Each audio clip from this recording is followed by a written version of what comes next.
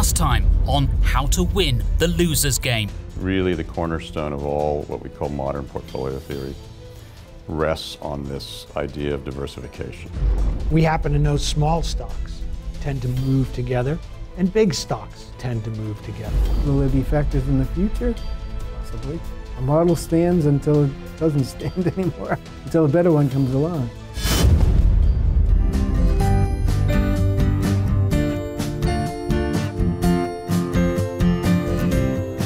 So how can ordinary investors apply that academic research, the lessons learnt from more than 100 years of rigorous research? How can they apply that to achieving their financial goals? Well, this might sound dramatic, but the work of Louis Bachelier and of Nobel Prize-winners like Samuelson, Sharpe and Fama should make us question everything we thought we knew about investing, and almost everything the industry and the media is telling us we should be doing. Most of all, the evidence should make us extremely wary of anyone who claims that they have the knowledge to beat the market. Because markets are fundamentally efficient, consistent outperformance is almost impossible. So instead of paying large sums in fees to active fund managers to deliver average returns, we should invest instead in passive funds that simply track an index at a much lower cost. Ultimately, though, it's not about theories or intellectual arguments at all. It all boils down to simple mathematics. If you think about a marketplace, and you think about a strategy in which an investor buys a proportionate share of all the securities. So if you have 1% of the money in the market, you buy 1% of each of the stocks. You buy 1% of each of the amounts of each of the bonds outstanding. So you have this truly representative market portfolio. If you think about that strategy, and then you think about all the people engaging in other strategies, active strategies, holding disproportionate amounts of this or that, then you ask at the end of any period, be it a year, a month, you name it, what did the passive investors, the index fund folks, earn before costs? And let's say that's 12%, just to take a number. And then you ask, what did the average euro or whatever currency it may be invested by all the active managers earn before costs? It has to be the same number. If the total made 12% and a subset made 12%, or the other bunch, the average euro in that sector had to make the same amount before costs. After costs, it's a different story. A well-designed index fund should have a very low cost of management. It should have very low turnover, very low transactions costs. Actively managed funds, by their very nature, have higher management fees. They employ more skilled people. They also have transactions costs because they're active. So net of costs, the average euro in the passive sector must outperform the average euro in the active sector. And that's just arithmetic.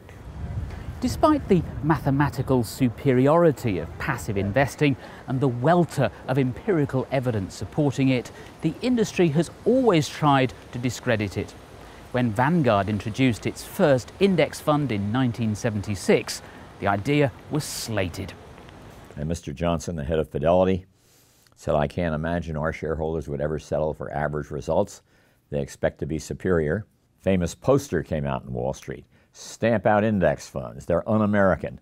And there was Uncle Sam with a cancel stamp. Bam, bam, bam, bam, bam. Canceling all the stock certificates. Among the many kind of claims, you can imagine all this. You wouldn't settle for an average brain surgeon if you needed brain surgery. So why would you settle for an average manager? As if there's any relevance to those two very different things. It was Bogle who had the last laugh. Vanguard now has more assets under management than any other company in the world, including Fidelity, which, incidentally, is now the second biggest provider of index funds. And yet, even in the United States, where passive has a bigger market share than in the UK, active remains by far the most popular way to invest. I laugh because, I've been telling the same story for 52 years now. We've gone from zero passive investing up to about 20 or 30% in the U.S. market, so it's very slow. Penetration is very slow. So what I like to remind people, though, is that active management is a zero-sum game before costs. The whole cost argument from an investment perspective is actually counterintuitive. You know, if you think about your life in other areas, so if you're out buying a car and, you know, you can buy a Rolls Royce and pay, you know, whatever Rolls Royces are going for today, or you can buy an inexpensive Hyundai, you're going to feel a difference in the car. Now, whether it's worth that, you know, that huge price differential to you, only you as a buyer can make that decision. But you're definitely going to feel there's a difference in quality in terms of durability and so forth. In investing, that equation does not hold. And so when you think about the average investor who's also a consumer, and you know, they're used to the more I pay, the higher the quality, typically the better the results I get. You come to investing and it's just the opposite. And you know, I think that's a really hard behavior for people to unlearn. Perhaps surprisingly, another long-standing advocate of passive investing is the most famous active investor of all. Warren Buffett once said, "When the dumb investor realizes how dumb he is and buys an index fund, he becomes smarter than the smartest investors." More recently, Buffett gave this instruction to the trustee of his estate. Put 10% of the cash in short-term government bonds and 90% in a very low-cost index fund. The long-term results from this policy will be superior to those attained by most investors, whether pension funds, institutions or individuals who employ high-fee managers. Warren Buffett is sort of a contradiction here, and so people take what they want to hear from Buffett. And the contradiction is this. Clearly, Buffett believes the efficient market hypothesis isn't correct, and he himself has said, if it was true, I wouldn't be here, and people like me and Charlie Munger would not get the great results. On the other hand, Buffett has told people in advice in his 1996 shareholder letter, he said to people, he said the following: if you invest in an index fund, you're virtually guaranteed to outperform the vast majority of investors, both institutional and individual. Virtually guaranteed. Now, it's only virtually guaranteed because he doesn't know if you're going to be able to stay the course. If he knew you'd stay the course, which is the second part of it, he would say it is guaranteed. It's simple math. Passive investors must outperform active investors in aggregate because they have less costs. If you look in the mirror and see Warren Buffett or maybe Charlie Munger or Peter Lynch, go ahead and invest and try to pick stocks and beat the market. The rest of the world looking in the mirror doesn't see such a sight, and then I would suggest you should follow Buffett's advice and you should invest in index funds or other passively managed funds. In recent years, even the great Warren Buffett has failed to beat index funds after costs. It's little wonder then that increasingly fund managers themselves are starting to acknowledge that this really is a loser's game. I think I realized it years ago when I was a full-time active investment manager. And there were times when we could beat the index, we made the right calls, and that was very satisfying, but it was extremely difficult to sustain it year after year. And the more research I did into it, the more I realized there were very few people who were able to sustain outperformance sufficiently to cover all the extra costs of active investing. So I gradually came to the view that a fund should have rather more in index tracking than was then common. In those days, I think I favoured some sort of mixture. More recently, the more I've looked at the build-up of numbers, the more I think it is very difficult to find those star managers who are going to win. And there's always the danger that they had a very good strategy that works for 2, 3, 5 years. You then buy in because you're persuaded, and that may be just the point where that strategy starts to go wrong through no particular fault of their own. Fashions come and go, and quite a lot of so-called stellar management performance is just being on the right particular theme at a time when that's popular in the market. So the fund management industry won't tell you this, it has far too much to lose by doing so. But the most appropriate investment vehicle for the vast majority of investors is the humble index fund. No, it's not perfect. We'll explain why later. And although it's a relatively simple way to invest, requiring very little maintenance, there are still some very important decisions for index fund investors to make.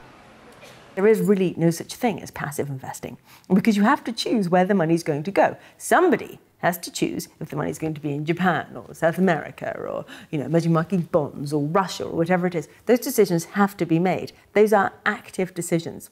Then, once you've made those decisions, you're choosing the ETF or you're choosing the tracker, whatever it is. And in doing that, you're choosing a strategy.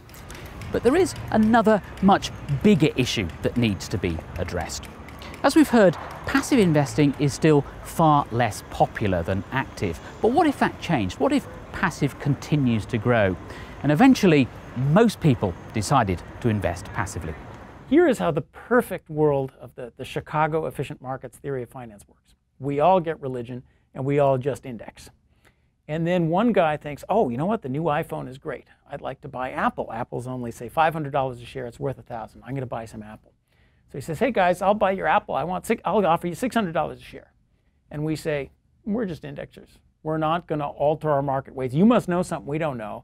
So we're going to hold Apple in its market weights. But thanks. Okay, so gosh. How about 700? We're just indexers. And then finally he bids the price up to the $1,000 a share. The ideal world, this isn't the real world. The ideal world, if we all indexed, we would never lose to the active managers because we would never sell.